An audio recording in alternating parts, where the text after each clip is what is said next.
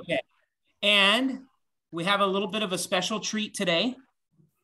We are going to be reading chapter 2 and chapter 3. Chapter 2 is a review. And Levi has been studying from memorization, chapter 2, verses 1 through 20, all 20 verses. And the Bible that they use at their school is a little bit more catered towards the kids as far as, being able to remember some of the words. So I am going to let Levi take the floor in a second here. Okay. And go ahead right here, bud. Okay. And okay, pay attention. All right, you guys ready? Yep. All right, Levi. Go ahead. Start it off the way that you said. And it came. No, start it off in the beginning. Luke 2, 1 through 20. And it came to pass in those days that there went out a decree from Caesar Augustus that all the world should be taxed. And Joseph also went up to the city of David, which is called Bethlehem, and Mary, his espoused wife, being great with child.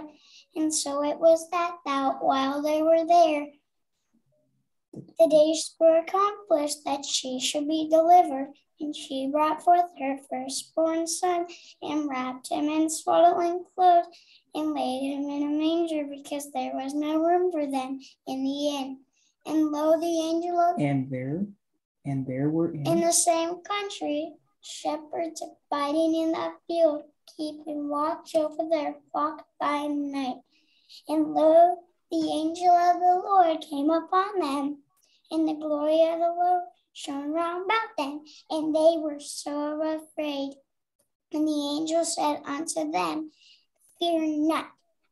Behold, I bring you good tidings of great joy, which shall be to all people. For unto you is born this day in the city of David a Savior, which is Christ the Lord. And this shall be a sign unto you. Ye shall find the babe wrapped in swaddling clothes, lying in a manger. And suddenly there was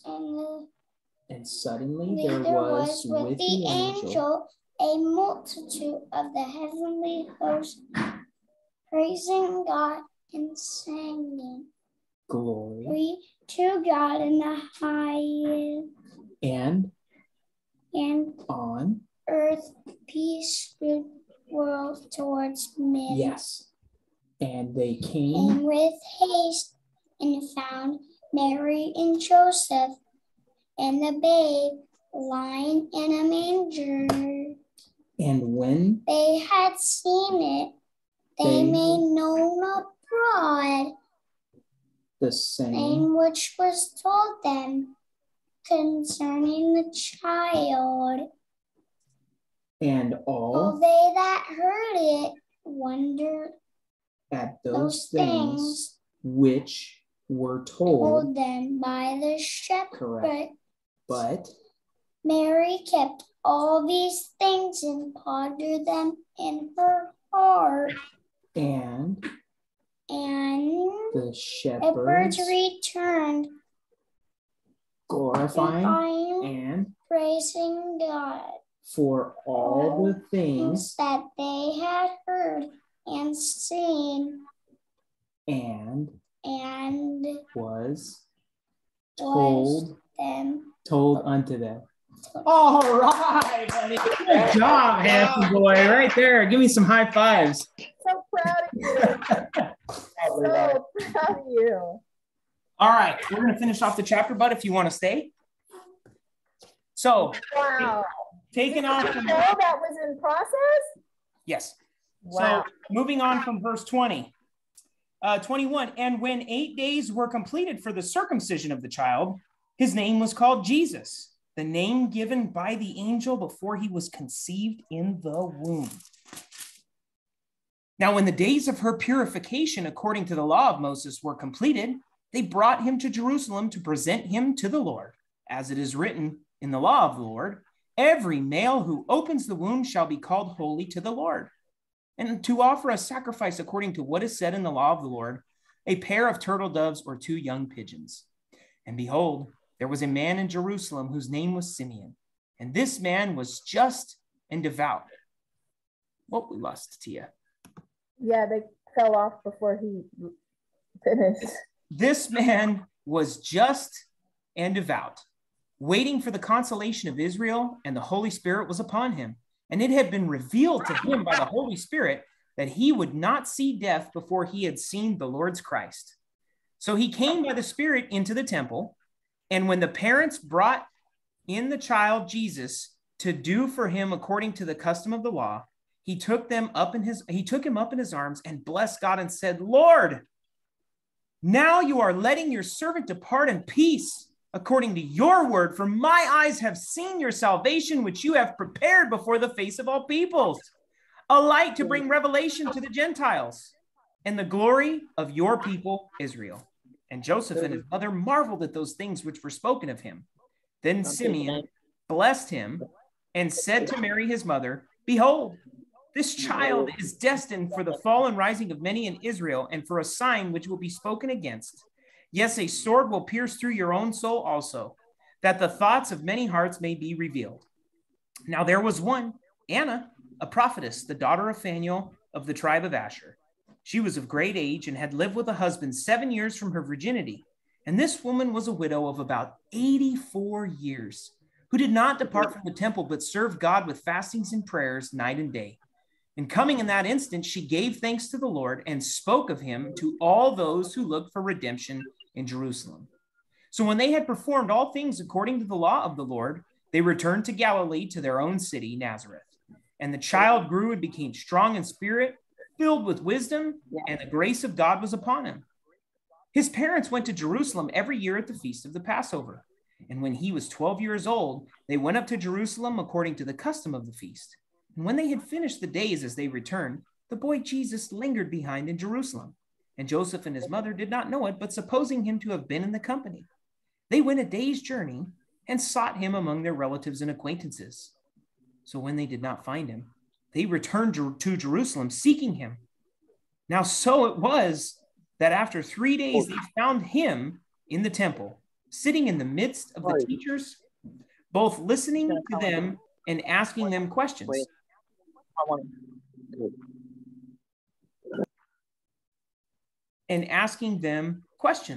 And all who heard him were astonished at his understanding and answers. So when they saw him, they were amazed, and his mother said to him, Son, why have you done this to us? Look, your father and I have sought you anxiously. And he said to them, Why did you seek me? Did you not know that I must be about my father's business? But they did not understand the statement which he spoke to them. Then he went down with them and came to Nazareth and was subject to them. But his mother kept all these things in her heart. And Jesus increased in wisdom and stature and in favor with God and men. Now in the 15th year of the reign of Tiberius Caesar, Pontius Pilate being governor of Judea, Herod being the tetrarch of Galilee, his brother Philip, tetrarch of Itria in the region of Trachonitis, and Lysanias, tetrarch of Abilene, while Annas and Caiaphas were high priests. The word of God came to John, the son of Zacharias, in the wilderness. And he went into all the region around the Jordan, preaching the baptism of repentance for the remission of sins, as it is written in the book of the words of Isaiah, the prophet, saying, The voice of one crying in the wilderness, prepare the way of the Lord, make his path straight. Every valley shall be filled, and every mountain and hill brought low. The crooked places shall be made straight, and the rough ways smooth. And all flesh shall see the salvation of God. Then he said to the multitudes that came out to be baptized by him, Brood of vipers, who warned you to flee from the wrath to come? Therefore, bear fruits worthy of repentance, and do not begin to say to yourselves, We have Abraham as our father. For I say to you that God is able to rise up children to Abraham from these stones. And even now the axe is laid to the root of the trees. Therefore, every tree which does not bear good fruit is cut down and thrown into the fire. So the people asked him, saying, what shall we do then? And he answered and said unto them, he who has 2 tunics, let him give to him who has none. And he who has food, let him do likewise. Then tax collectors also came up to be baptized and said to him, Teacher, what shall we do? Go take a seat, okay? I want you to distract everybody else, okay? Do you want to take a seat? Or do you want to go downstairs? Okay, you need to go downstairs, bud. If that's what you want to do. All right? Go. Okay. Where were we? Top of page 961. And he said to them, collect no more. And he said to them, collect no more than that what is appointed to you. Likewise, the soldiers asked him, saying, and what shall we do? So he said to them, do not intimidate anyone or accuse falsely, and be content with your wages.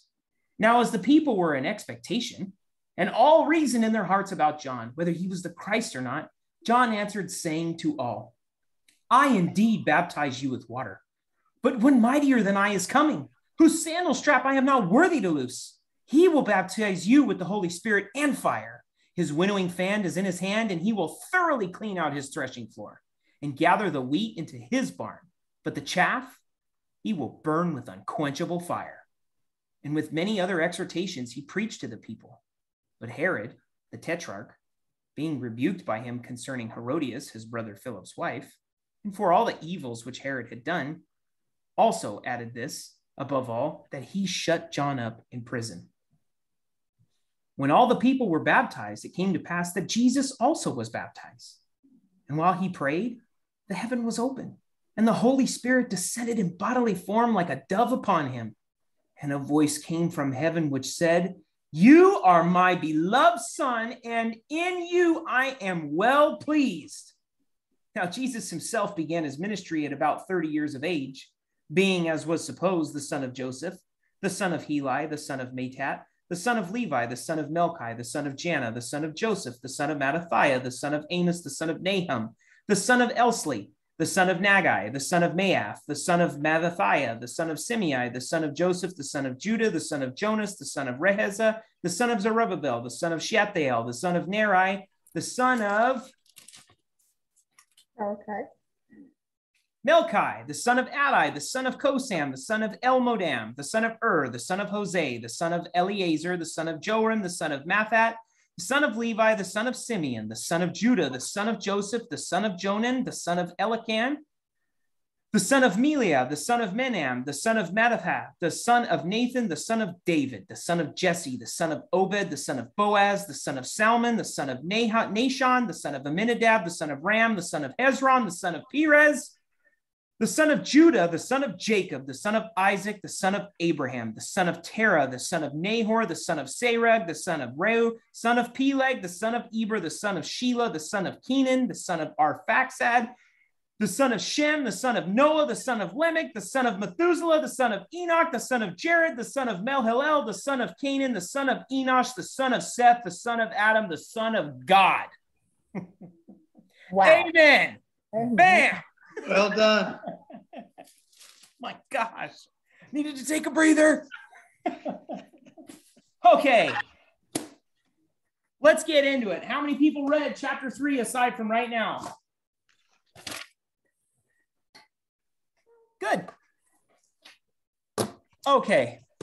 So, got through the first part, which was our little stud here, in which who I am well pleased. I bet. Yeah. And that's what I love pertaining scripture to my personal life. When I see this kind of stuff with my kids and I see that, I just see, it kind of shows the character of God. That's a lot for him to memorize. It's phenomenal. And I love it. It's brilliant. Incredible. Amazing. Okay. So little brief recap on chapter 2, since we reread it. Okay. We talked about what the manger is perceived as based on what we've seen in storefronts and in every Christmas story that has been westernized.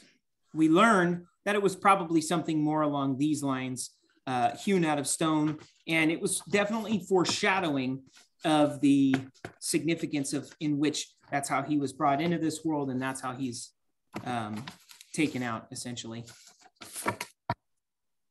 We talked about his humble beginnings, right? He was conceived in Nazareth.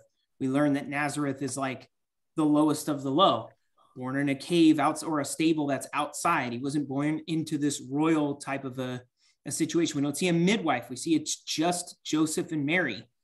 He's laid in a feeding trough. He's not announced to the palace guard. He's announced to shepherds by angels. But when he's brought to the temple, he doesn't get a lamb as a sacrifice. He gets the turtle doves. And we asked ourselves, well, but why? Okay. And this verse really sums it up. I know there were 3 that we had last week, but this is the one that really takes it home to me, is Philippians 2:6-8, who being in the form of God did not consider robbery to be equal with God, but made himself of no reputation, taking on the form of a bondservant and coming in the likeness of men. And being found in appearance as men, he humbled himself and became obedient to the point of death, even the death of the cross. Who was that death on the cross for? That's right. We talked about last week 44 prophecies that Christ fulfilled that needed to be fulfilled. This was 24 of the 44. From what I remember, I think there's closer to 50. But again, this was directly out a scripture fulfilled out of Micah, speaking directly of where Christ would need to be born, and that was in Bethlehem, which really gave us a clear insight on who is in charge of what. Even though Caesar Augustus had made this decree, we know the reality of the situation is that's what God needed to do in order for his word to remain true. We talked about the timeline of Jesus, and we talked about how it's not that there's discrepancies between the books, it's the accounts are recorded in different manners, such as Luke is looking at Christ's humanity, him being a man, Luke being a doctor. He's documenting the items that led to his humanity in a first-hand account. He's addressing the items that, again, speak to his humanity. So, chapter 3, 15th year of the reign of Tiberius Caesar, Pontius Pilate being governor of Judea, Herod being the tetrarch of Galilee, his brother Philip, tetrarch, and the Iturea in the region of Trachonitis, and Lysanias, tetrarch of Abilene, while Annas and Caiaphas were high priests. The word of God came to John, the son of Zacharias, in the wilderness. So, the details that I have on here, they're not going to be super in-depth because we have covered a lot of these Roman officials during our previous studies in the Gospels. So I'm not going to say refer back to those. I'm going to give you real brief what I have here. But when we get more into the trial that Christ was subject to, we're going to learn a little bit more about those individuals. So this is just going to be a brief overview, almost in similar fashion the way that Luke does it. He gives you a breakdown of who's there. So Tiberius Caesar is also known as Tiberius Caesar Augustus or Tiberius Claudius Nero, born November 16th, died March 16th. We know a few details about Pilate as a Roman governor of Judea.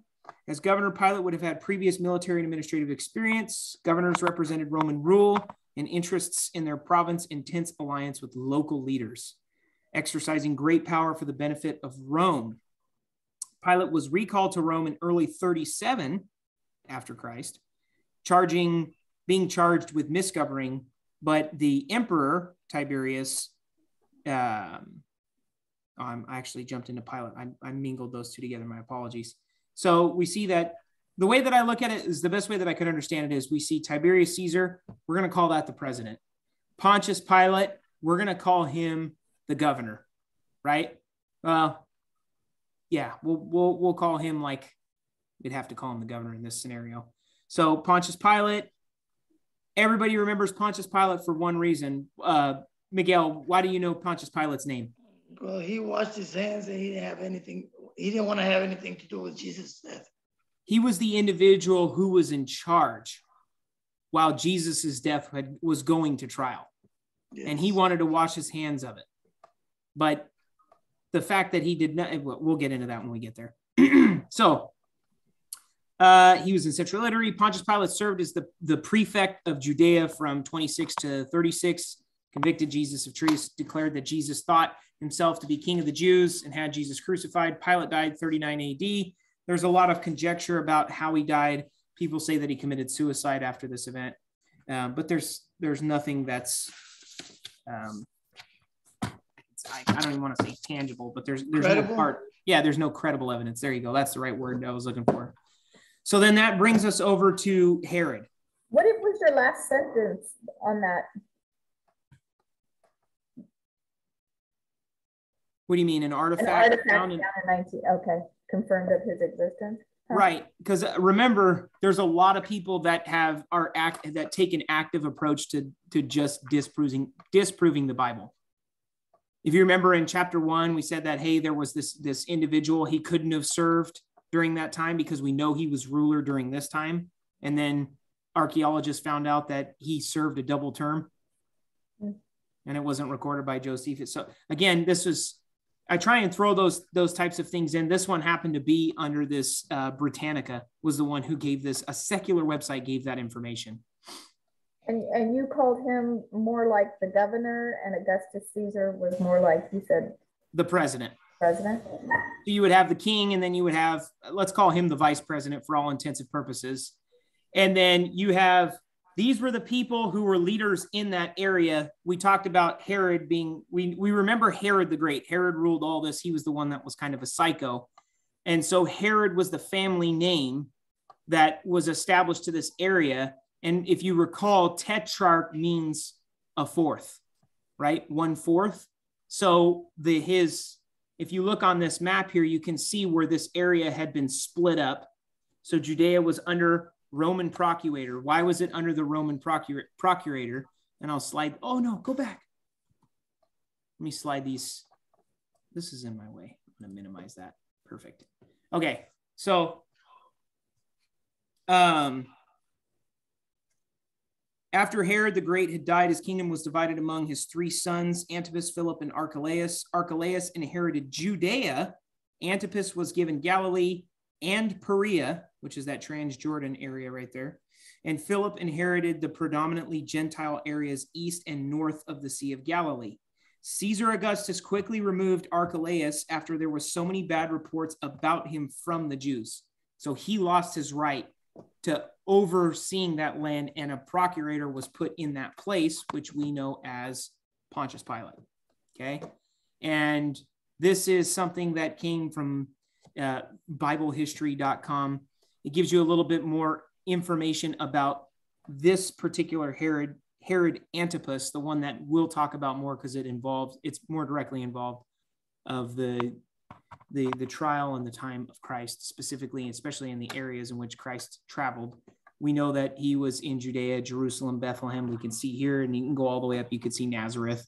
We see the River Jordan, which on the map, you see the Sea of Galilee and the Dead Sea are linked by the Jordan River, essentially.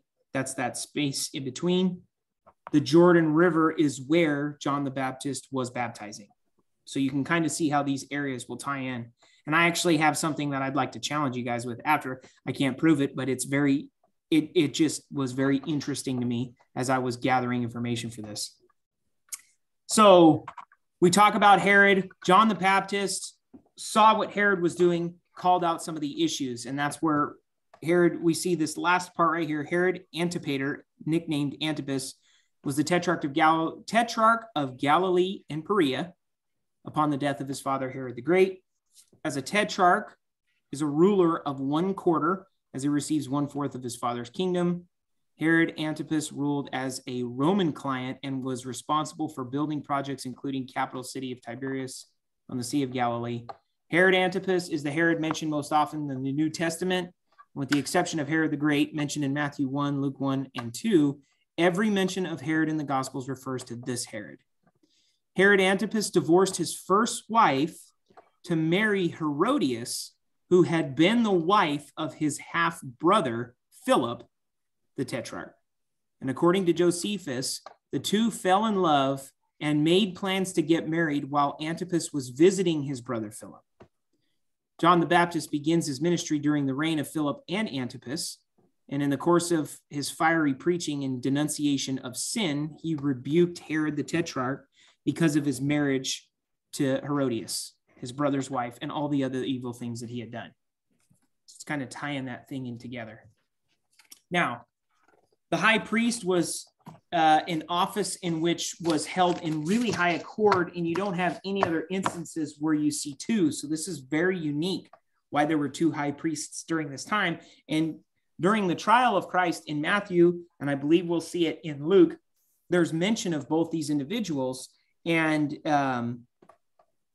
what's his name? Don Stewart, who's like a big prophecy buff, had a great little notation about these two individuals.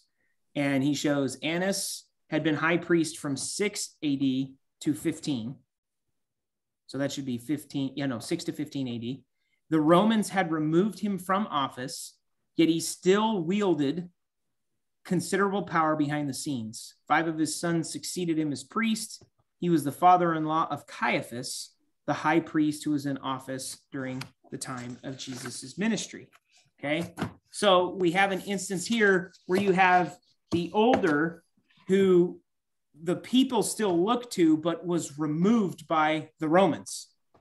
So the people who are Jewish are looking to their high priest, but the Jews appointed someone else, which happens to be a relative of him, right? Father-in-law.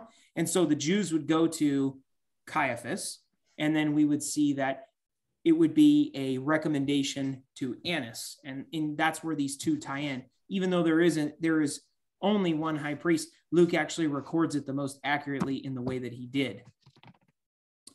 So the next thing, verse 3, we got through the first 2 verses.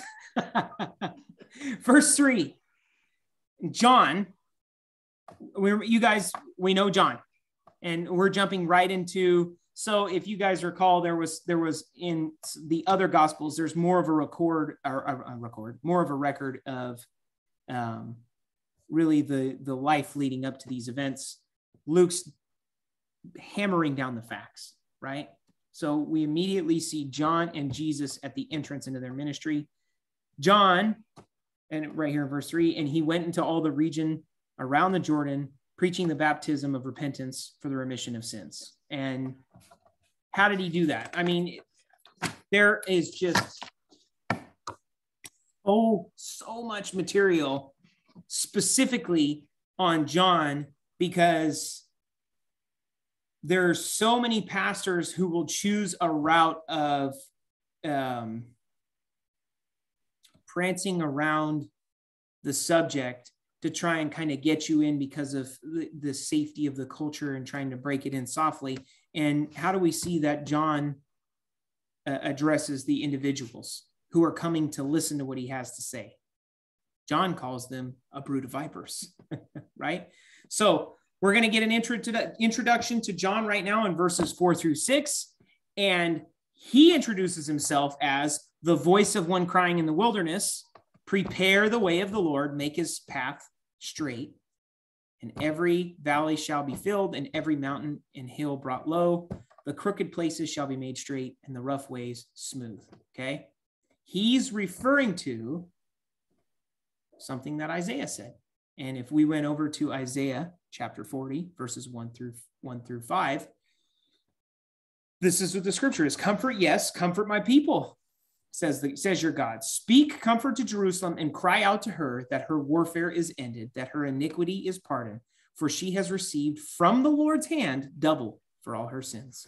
The voice of one crying in the wilderness, prepare the way of the Lord, make straight a desert, a highway for our God.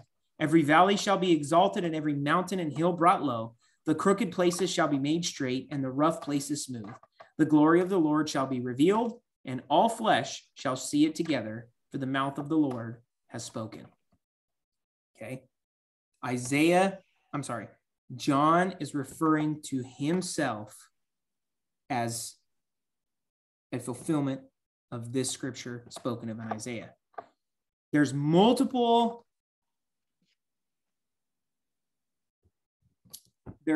I would say,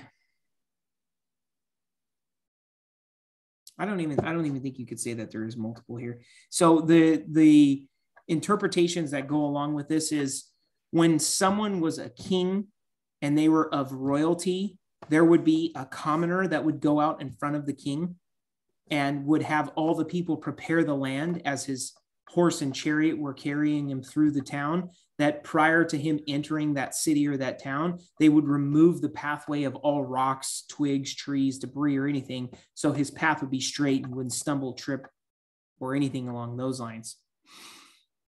There's a guy by the name of Spurgeon who was a phenomenal pastor, and his interpretation is as such, and I've recorded it here to share with you guys. This is something that's been summarized by another pastor who's still alive now. He's in our generation. He's an Irish guy named Alistair McBaig. And here's what Spurgeon had to say. The voice crying in the wilderness demanded a way for the Lord, a way prepared in the wilderness. It would be attentive to the master's proclamation and give him a road into my heart, cast upon by gracious operations through the desert of my nature. The four directions in the text must have my serious attention. Every valley must be exalted. Low and groveling thoughts of God must be given up. Doubting and despairing must be removed, and self-seeking and carnal delights must be forsaken. Across these deep valleys, a glorious causeway of grace must be raised. Every mountain and hill shall be laid low. Proud creature sufficiency and boastful self-righteousness must be leveled to make a highway for the King of Kings. Divine fellowship is never promised to haughty, high-minded sinners. The Lord has respect to the lowly and visits the contrite in heart, but the lofty are an abomination to him. My soul, beseech the Holy Spirit to set you right in this respect. The crooked shall be made straight. The wavering heart must have a straight path of decision for God and holiness marked out for it. Double-minded men are strangers to God, are strangers to the God of truth. My soul, take heed that in everything you are honest and true, as in the sight of the heart-searching God. So Spurgeon's take on this particular scripture is a self-evaluation of us of who do you think you are? This is the King of Kings that's coming, and we see how did the King of Kings come to us? We're going to learn that he came lowly riding upon a donkey. He didn't come on some majestic horse or anything like that. And that only fits further into the humble route that he chose for us. Verses 7 through 10. This is John the Baptist speaking. Then he said unto the multitudes that came out to be baptized by him, brood of vipers, who warned you to flee from the wrath to come? Therefore bear fruits worthy of repentance, and do not begin to say to yourselves, we have Abraham as our father. Okay. Got a picture of a brood of vipers here. Just so nasty when you see it. So this is from one of the Bible study sites that I use for references. John the Baptist condemned the Pharisees and Sadducees as a brood of vipers in Matthew 3:7. A brood of vipers is a family of snakes because vipers are venomous. John was essentially calling the religious leaders deadly sons of serpents. It's quite a bold denunciation, and one Jesus repeated to the Pharisees in Matthew. The Pharisees and Sadducees were religious leaders in Israel during the time of John the Baptist and Jesus. The Pharisees were the law keepers and promoters of tradition, and the Sadducees comprised the wealthier ruling class. Over the centuries, these well-meaning groups had become corrupt, legalistic, and hypocritical, and would eventually be responsible for crucifying the Son of God. They earned their label, brood of vipers. What else? The viper was seen to be an evil creature. Its venom was deadly, and it was also devious. The viper that bit Paul was hiding in the firewood. The Hebrew scriptures, which the Pharisees knew well, associated the serpent with Satan in Genesis 3. For John to call the Pharisees a brood of vipers implies that they bore satanic qualities. This idea is clearly stated by Jesus in John 8:44, where he says to the unbelieving Jew that the unbelieving Jews belong to their father, the devil. we went over that verse when we were in John specifically, because the Pharisees at that time, it wasn't that they were questioning fatherhood there. They were calling Christ a bastard because they said they knew his genealogy. They referred to their boast that they were of Abraham. So rightfully so, they're called brood of vipers. The next section here that I highlighted in this little portion was, therefore bear fruits worthy of repentance. Okay. What do you guys think that statement means? Shelley, what do you think that means? I have all the screens minimized, so I can't tell if my mom and dad's power went out, so she's on speakerphone on my phone. Oh, okay. Sorry, babe. What was your question? I'll ask you then, Michelle. What do you think the highlighted verse means where it says, therefore bear fruits worthy of repentance? And don't worry about the last part, but what do you think it means, therefore bear fruits worthy of repentance? I don't know.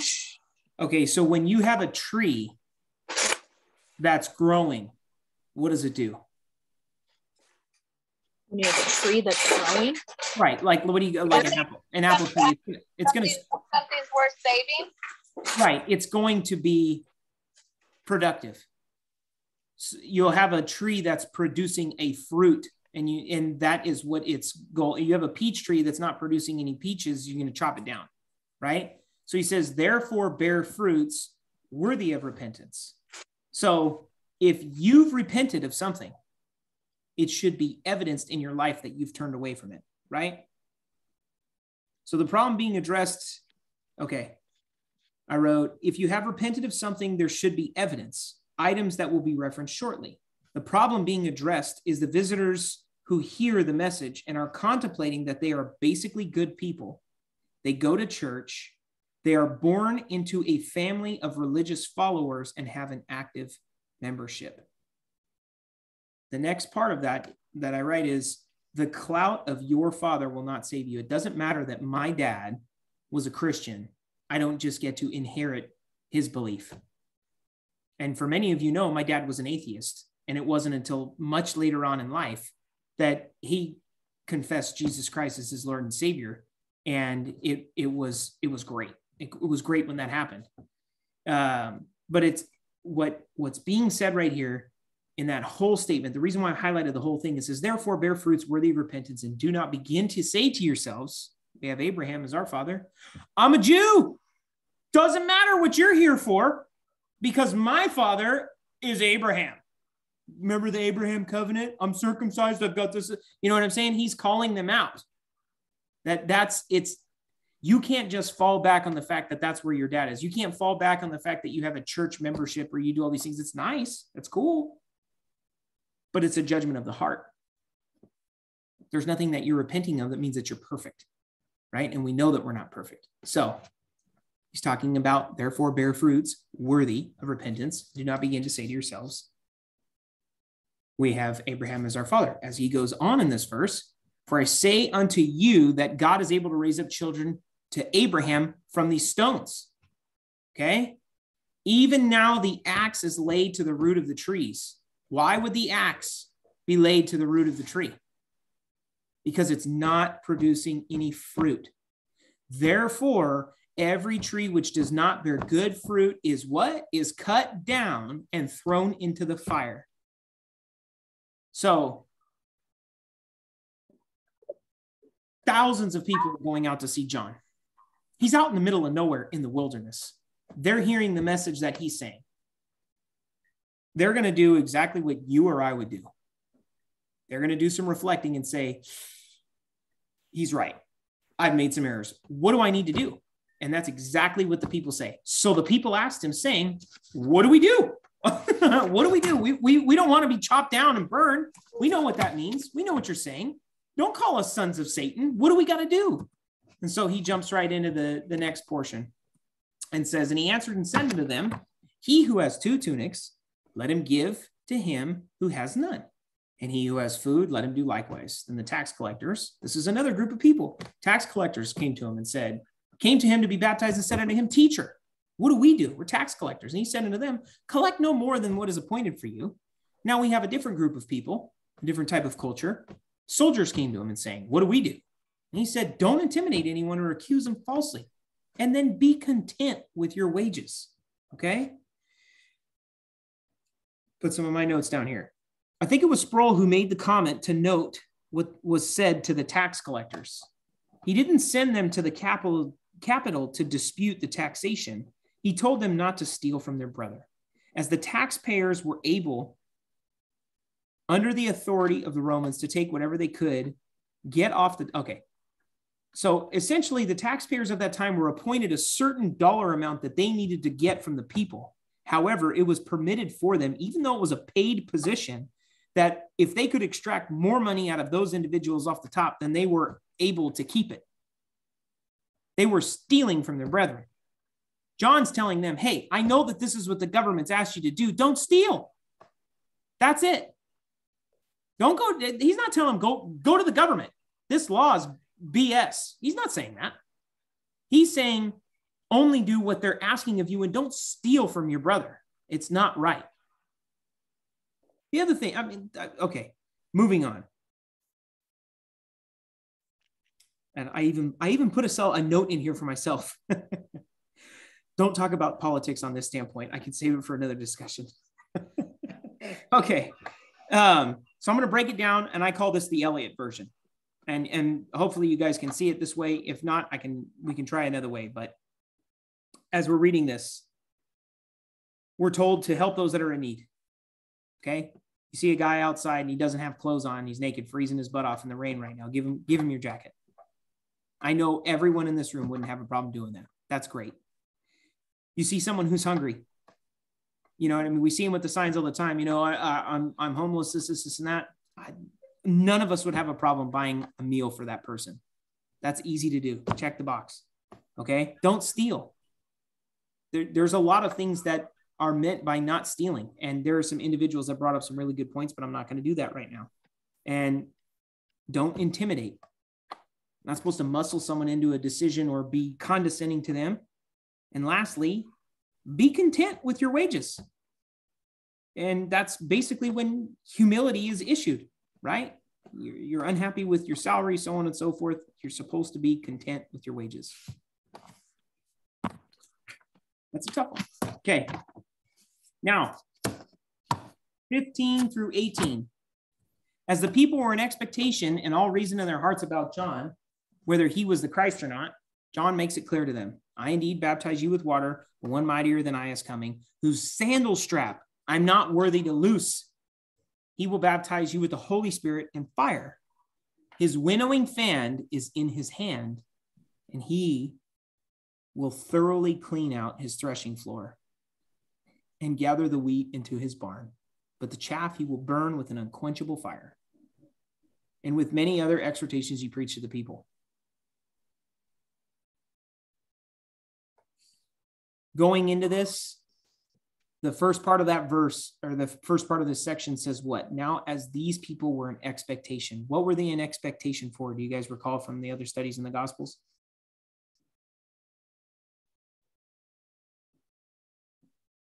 Okay, so the people were in expectation of the Christ, the Messiah. They knew he was coming. It was about the time that he should present himself. And John establishes that he's not the Christ, that he's the voice of one crying in the wilderness, like what Isaiah is saying. And he's letting them know that the other one who's coming after him, he's not even worthy to loosen his sandal strap. So he's letting him know he's not the Christ. But it tells you about the persons that were there because they're asking the question, or it shows here that they were in expectation and reasoning in their hearts whether or not he was the Christ. Okay. So we talked about the threshing floor before. We just talked about a tree that's not bearing any fruit is not worth anything, right? So do you guys remember this particular, actually, I don't know if this was the exact picture that I used, but here we see that they had chopped down the wheat right? And then the wheat would be laid down on this area called the threshing floor. They would have a big piece of wood. Is this my? Oh, that's why. Okay, can you guys see my laser pointer now? Yes. So we have the wheat in the background. They would chop it down. They would bind it into sheaves. They would bring it over here into this section. They would have the cows with this big piece of wood they would stand on, and they would go around in circles and crush the wheat. And out of the crushing of the wheat, the seed would be exposed. And then what they would do here is throw the wheat in the air, and the chaff would be separated from the wheat, the seed of what was valuable, right? And so we see over here, the last part, we have this winnowing fan. These individuals here are gathering the seed and throwing it up in the air, and they're fanning, or in areas where there was a threshing floor, they normally did it on the top of a hill where there would be a long breeze, essentially. And whatchamacallit, the wheat would be left behind. So I have something for you guys today. I want to get rid of the laser pointer. Oh no, I don't know how to turn it off.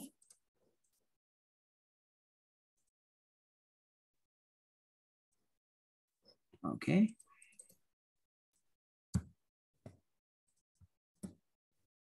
Okay. I don't know why that won't let me do that. So I'm gonna show you this because I want to. And we're gonna go on here and do control click. It's a 5-minute video, and I'm gonna skip through a couple parts. Can you guys, oh, you guys can't see the video, can you? No. Okay, you will now, hold on.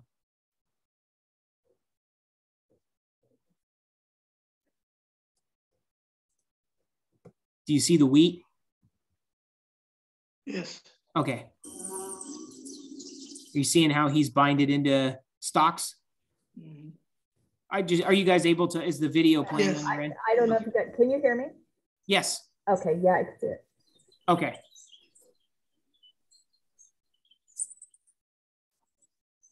So essentially, this is just an advanced version of what they were doing then, but this machine right here is like a pulverizer. It just mashes out the heads of the grain of wheat, and we'll see what's left behind. So this would be the heads of the wheat, right? You have it in a bucket. This is where we saw that those individuals were gathering and throwing up the large sticks in the air. So this guy's going to shake it through and sift this stuff. That was a fanning, right? Yes. So now this is the next screen that's a little bit finer.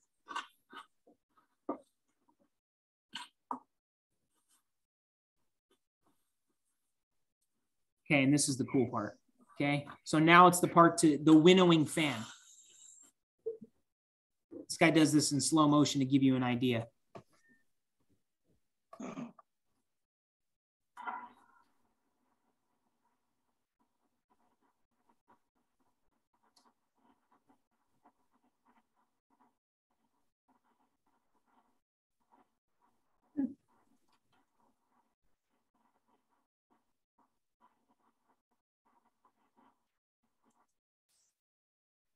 You know what a combine is? Yes. I used to drive those things doing that. It's cool though, huh? I mean, Yes, it is. the only thing that I want to bring up out of this is out of the last 8,000 years that they've been doing this, the only thing that we've improved on is the technology to do with the task that was already the same process that we had before. You know what I mean? What I mean by that is production. We have more of this stuff happening, and we can do it in a shorter amount of time, but it's the same process essentially. And you can see in this last pour, only the grain is there, and all of the other stuff is out.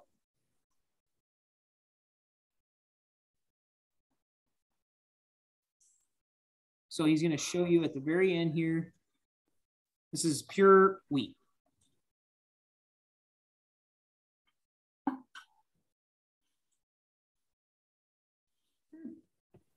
It's pretty cool, huh?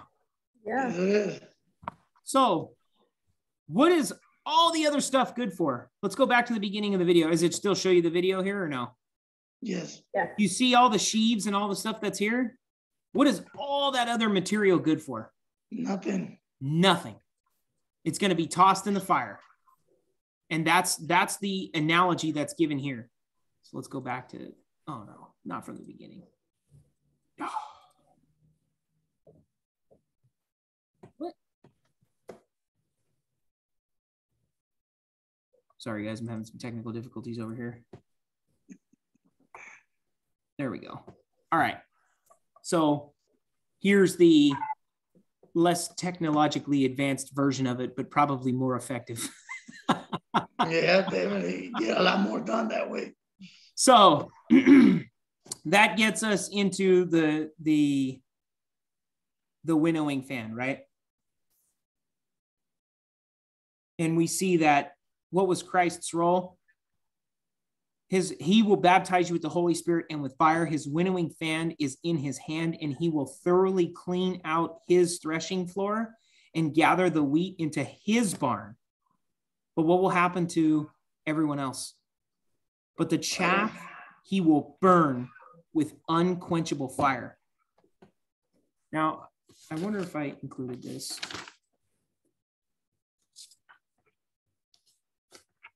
Okay, I didn't include this. So one of the things that I wanted to share with you guys is that oftentimes when a field would burn and they were burning the chaff, this is kind of cool, the serpents would be pushed out from the heat, but the fire would burn so quickly that it would normally burn up these snakes that were inside the field, and they would be killed consequently of burning the chaff. So they would burn the chaff also. They wouldn't just leave it behind because it drew in rodents, and they didn't want any rodents near the wheat. So that kind of gives you an analogy about all these things that are outside.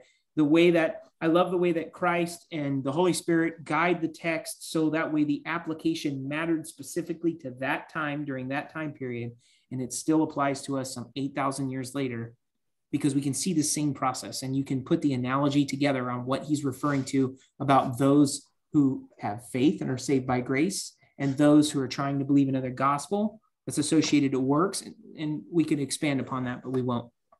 So 19 through 22, Herod the Tetrarch being rebuked by him concerning Herodias and his brother, Philip's wife, for all the evils that he had done. We've already talked about that. I wanted to tell you guys this that I thought was pretty cool. We know from the other Gospels the details surrounding John's imprisonment. We talked about that a little bit prior to with that one slide. This is a good example of not conforming the word of God to the world. Okay. Our Bible has stood the test of time, and we are specifically instructed not to change it. Remember Paul. Oh, foolish Galatians. How quickly you have turned to another gospel, right? And then we could keep going on. This instance here, John called out the leader for the evil and was persecuted for it, okay? We're not supposed to have our culture change the content of Scripture. The church should be changing the world, not conforming to it. I'm pleased that the last couple times that I've been to church over here at Southwinds, that is a message that our pastor is presenting, because that it coincides with everything we're reading right now. Those things matter to me. That's why we're doing this kind of stuff. And when you guys go to church, you can ask those questions and you can stand on the Bible because you know it's true, not the other men. Think about who John was calling the brood of vipers. Those are the religious leaders. Can you imagine if all the pastors were having a convention and the Pope was there and this prophet comes out of the woodworks and calls them a brood of vipers, sons of Satan? People would be losing their mind. But he did it with Scripture. And there needed to be repentance if those people were in fact errors in their ways, which we know that these individuals were from the Scriptures that we're reading right now. And from what Christ said. The other part of this here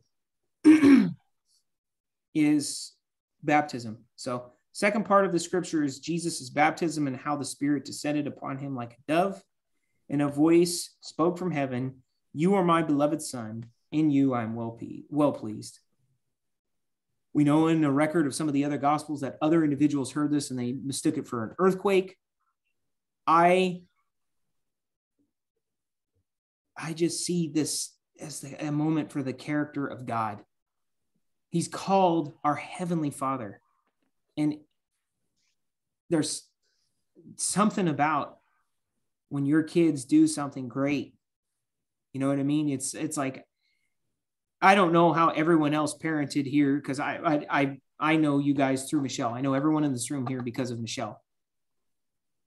But I could tell you that when my kids are at the soccer game or something like that, even if it's something minimal, I can't contain myself.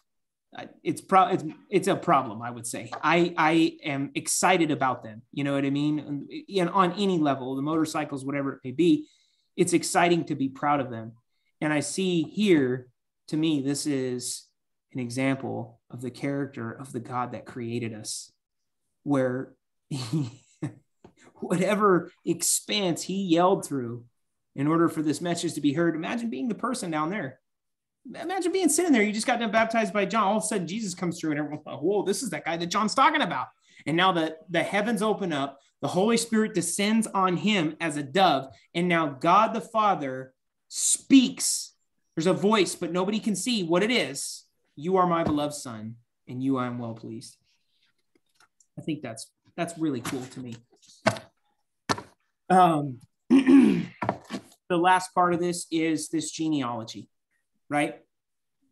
And it was a bit of a challenge to read through. I'm not going to lie. It gets really hard. But you'll notice that there are differences between Luke's genealogy record and Matthew's genealogical record. And it's not that they're in error of each other, is that for whatever reason, it appears that Luke chose to go through the bloodline of Mary. So we see Joseph and we see Mary. And then we don't see, because remember, Christ is presented as a man, as the son. He's presented as the son of God. He's presented as God. And then he's presented as a slave, right? Or as a servant. Nobody keeps a record of a servant. You're not going to get a genealogy out of a servant. And that's why one of the Gospels doesn't keep a record of this. John, how does John introduce Jesus? In the beginning was the Word, and the Word was with God, and the Word was God, and the Word became flesh and dwelt among us. Speaking of his divinity. So in this instance here, it's almost as if in each area of the Gospels, his genealogy has been categorized through these various things that needed to be met. And it's the Holy Spirit guiding this, right? So here we see all these names that go all the way back to Adam. And I just think that is so cool. You guys know Chuck Missler is like the geek when it comes to the names, right? And I tried to find if he had anything on all these names. And I spent some time today categorizing these 77 names from Jesus to Adam, trying to come up with the various definitions of what these names meant. And there is a gap, and I ran out of time. So it's a project that I'll continue to work on just to see if it says anything. And the reason why I even say that is because Chuck Missler and his team noticed when they were categorizing the names as they appear in the Bible in Genesis chapter 1, which was Seth, Adam, Seth, Enosh, Melhalel, Jared, Methuselah, Enoch, Lamech. That this is what we saw. Adam, Seth, Enosh, Kenan, Melhalel, Jared, Enoch, Methuselah, Lamech, Noah. Hidden message based on their names. Adam means man. Seth means appointed. Enosh means mortal. Man is appointed mortal sorrow, but the blessed God shall come down, teaching his death shall bring the despairing comfort for rest. Okay. It's a hidden message tucked away in the genealogy of man in Genesis 1, speaking of how God would have redemptive properties to man. Man is appointed mortal sorrow, but the blessed, what's that? Where did you find that? We brought this up when we did our Genesis study. We went over this when we did Revelation, and we did it in John. This was a Chuck Missler thing. Remember when we first started, everyone kind of had a hard time with Chuck Missler because he's so like. So that's what the name means, right? Correct. Adam means man. Right. Methuselah is death shall bring. So correct. You put him on, I saw that before. So that's the meaning of its name. Correct. That's why they say names mean a lot in the Bible. So I'll give you a perfect example of how we can validate. Who is the oldest man ever to live? The oldest. The oldest man to ever live was Methuselah. He was 989 years old. What does his name mean? His death shall bring. The day that Methuselah died was the day that the floodwaters hit the earth. That was the end of the 120 days. Well, I'm saying the day that he died was the day that the rain started. So we see an instance of God's mercy. They were given 989 years to repent. It was the longest human life that we have on record of 989 years. That's how long he lived. And his name literally meant his death shall bring. So that name has meaning in its context, directly applying to his time on this earth, but separating his name and putting it in order as they appear in Scripture. This is what's being seen. Why was Seth's name appointed? Because Cain killed Abel. So Seth was appointed as a replacement. Man is appointed mortal sorrow. And LLL. Seth, that's the son of Adam, were the lineage from Jesus. Well, all of them. Mm-hmm. These ones, yeah. Mm-hmm. So again, it's just what are the chances of that happening by chance? And that's what I'm saying. That's like Chuck Missler went into this whole study about the fingerprints of the Holy Spirit. He says, if you ever wanted to know what error correcting code has been put in place, from the dawn of time to know when the scripture cannot be corrupted in such a way, so on and so forth. He says, you'll see the fingerprint of the Holy Spirit in sevens. He calls it the heptadic structure. And as he was going through these various studies and things of that sort, they started cataloging these names and they noticed that this is what was said there. Chuck Missler's team found this. Man is appointed mortal sorrow, but the blessed God shall come down teaching, his death shall bring the despairing comfort or rest. It's a summary of the Christian gospel. So it's pretty good. Oh, yeah, we're over our time. I was going to say, I'll show you guys the heptadic structure that's inside the book of Luke. And first time you see it, it'll give you chills because it's so crazy. And I believe Chuck Missler, it's a fingerprint of the Holy Spirit. This is the way that it's written, the way that the words are placed, the spaces in between the words, it creates the structure that you could not do it on your own, even if you tried, and you had the ability to write your own language. It's impossible. And he's all about numbers and statistics and things of that sort. And he takes it out like, this is 1 and 6 times 10 to the 870 trillionth, blah, blah, blah. And he goes, and this is an infinitesimal such. You start reading it, you're like, okay, I know this guy knows what he's talking about. He's saying it's impossible. And this is the data that he has to support that. And then he just starts lining it out for you. It's pretty awesome. So our homework will be to read chapters 4 and 5. And I'm going to shut down the recording here so we can close out.